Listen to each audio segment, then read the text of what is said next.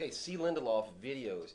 Same video I actually just did, but now I'm going to do it with the TI-Nspire CAS and show you how much quicker it can be. So this is what we were asked to do in that last video.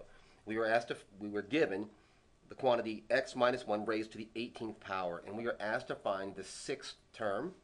And I described to you that what you would do is you take the combination of 18, this 18 is this 18, taken 5 at a time, so that's 1 less than the term, isn't it?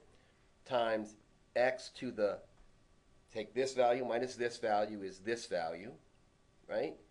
And the second term in this quantity here is negative 1, so negative 1 to the opposite power. That is that this power plus this power have to equal this value right here.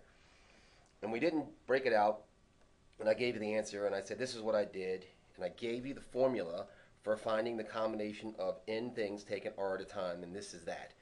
Instead of that, let's switch right over to our CAS and let's do this. This is something different, so let's do something different.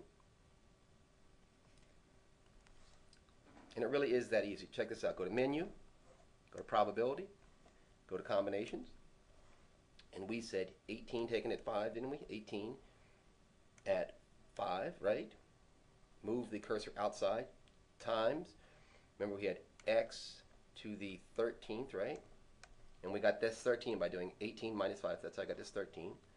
Move my cursor over so I get back down onto the plane. Times. And remember the second value, the second term value was negative 1. So negative 1, that's why we got, in that specific case, negative 1. And remember that this exponential value plus whichever exponential value we put here has to get us back to 18. So use my caret to get to there, and 5, right?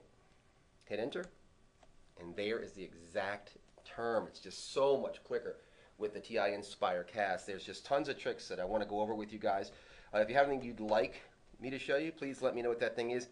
If you want to ask me, is there a way for the CAS to show the steps that it took to get your answer? The answer is still no. I'm sorry.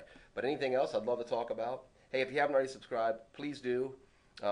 Questions, let me know.